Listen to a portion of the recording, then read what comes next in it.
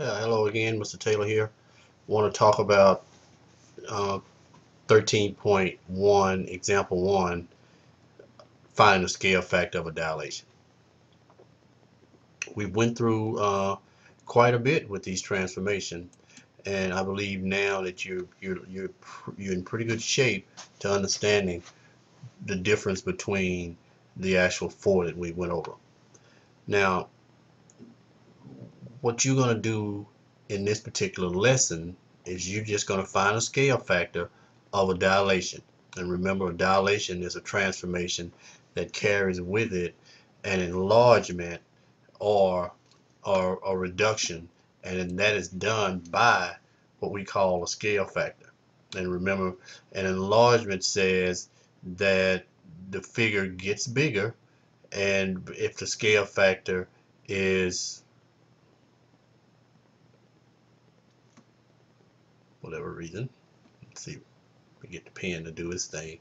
If the scale factor is greater than 1, and if the scale factor is less than 1, then we have a reduction. So we can just put S for scale factor and S for scale factor. So if the scale factor is less than 1, we have a reduction. If the scale factor is greater than 1, we have an enlargement. And of course, the scale factor is some number, some ratio of number, and that can be a whole number. Remember, we just put it over 1, that we're going to multiply the actual coordinates or the vertices of the figure. So let's move right along. As you've seen in the previous two activities, a dilation can produce a large figure or a small figure. And this scale factor describes how the figure is either enlarged or reduced. So the scale factor is the ratio of the length of the image to the corresponding length of the original. Okay. So in Explore Activity 1, we had triangle R, ST, and R prime, S prime, T prime, and we noticed that R prime, S prime, and T prime was twice the length of RST. So we had a scale factor of 2. In Explore Activity 2, the side lengths of quadrilateral A prime, B prime, C prime, and D prime was half of quadrilateral A, B, C, and D, so the scale factor was 0.5, or we can also be politically correct if we just said 1/2. Okay.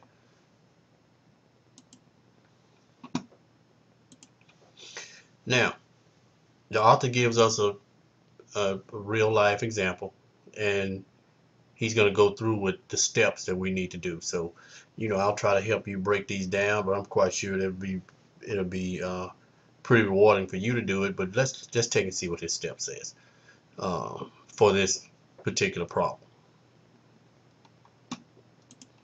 So he says, our supply store sells several sizes of drawing triangles, all the dilations of a single basic triangle.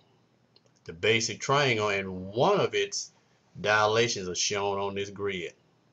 So it's actually to find the scale factor of the dilation, and they're going to go through the steps. So step 1 says use the coordinates to find the length of the sides of each triangle. So here's a hint.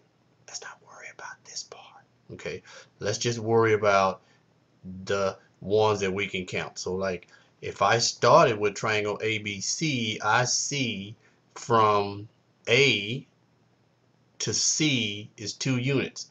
1, 2. So that's exactly 2 units. So we can, if I could, I'm going to put a 2 there. And it says from C to B, if I were to count 1, 2, 3, is 3 units. All right, this is where, somewhat like if you were trying to do Pythagorean, that's what we're trying to do. You're just really not using Pythagorean theorem, but what we're trying to do is just count these sides. Okay, so we got 2 and 3. So what about the corresponding angles, which is A prime, C prime. If I counted those, I will get 1, 2, 3, 4. So I'm going to put 4 here. I know they have it here.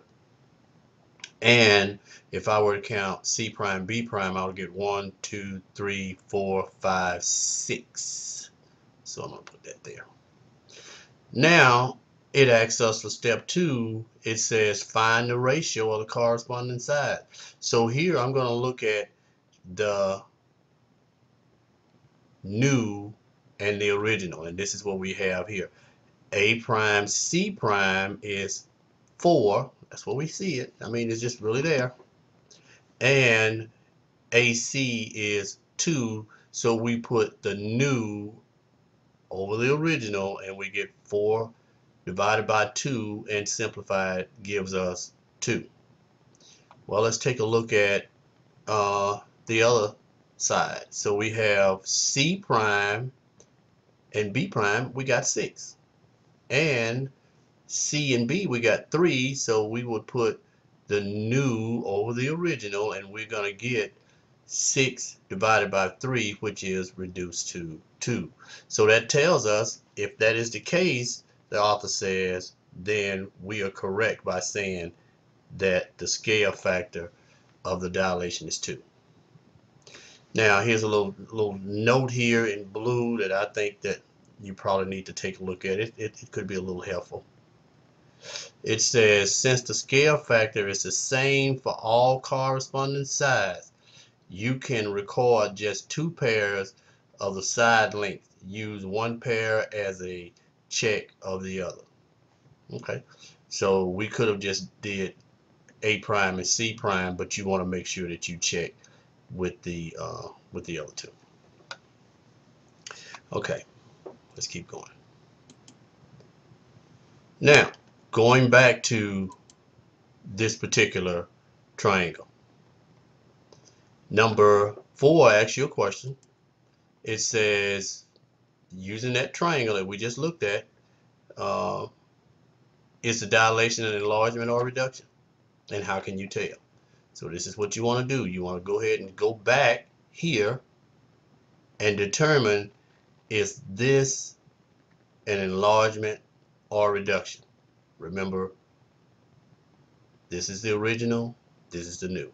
So if it's you tell me whether it's an enlargement or reduction. And then number 5, if you could also determine what is the scale factor for D, E, G, F, and D prime, E prime, G prime, F prime, or D, E, F, G, however you set that up. All right, stop it. Take care of that for me. Come back. Okay. When I go back and look at 3, this is the original. And it is actually, the side length is smaller than the actual image or the new, so it's an enlargement. Why? Because A prime, B prime, and C prime, as you can see, is larger than triangle ABC. And we said earlier that if it is larger, then the scale factor is greater than 1. Now what about number 5? Number 5 says we have a scale factor of 1/2 or 0.5. Well, how do you know that? Why would you say that? Well, this is the original, or should we say the pre-image.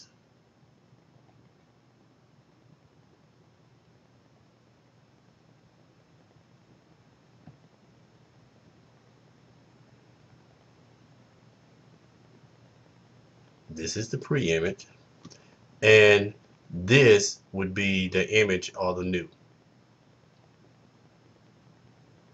So, which is larger? Okay, so this one is smaller. So if it's smaller, we know that our scale factor